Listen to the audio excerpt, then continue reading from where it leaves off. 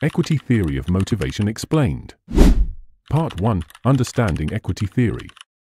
Equity theory, proposed by John Stacey Adams in 1963, focuses on the balance between an individual's input and output in a work environment. Inputs refer to the contributions an employee brings, such as effort, skills, experience, and time.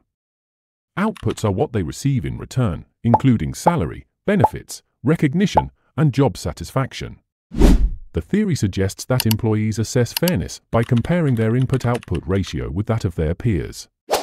If an individual perceives equity, they are motivated and satisfied. However, feelings of inequity, whether under-rewarded or over-rewarded, lead to tension and dissatisfaction. This psychological tension drives the individual to restore balance. This process underscores the fundamental role of perception in determining motivation and productivity. Part 2. Mechanisms and application in the workplace. In practice, employees compare their ratios to referent others, colleagues in similar roles or industries.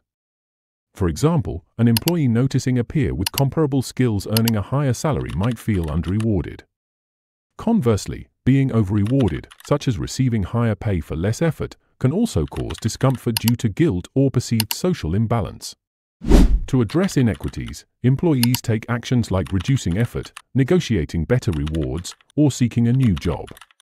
Managers can mitigate such responses by ensuring transparent policies, equitable reward structures, and clear communication. Equity audits, employee feedback mechanisms, and consistent performance evaluations help in maintaining balance and fairness. Studies reveal that perceived equity positively correlates with job satisfaction, organizational commitment, and employee retention. In contrast, inequity fosters dissatisfaction, turnover, and workplace conflicts. Therefore, understanding and addressing equity perceptions are vital for effective motivation strategies. Part 3. Implications for leaders and organizations. Equity theory emphasizes that motivation is not solely tied to rewards, but also fairness and perception. Leaders should foster a culture of equity by valuing transparency, recognizing contributions, and addressing grievances promptly. Training programs that focus on unconscious bias, inclusive leadership, and performance management align organizational practices with equity principles.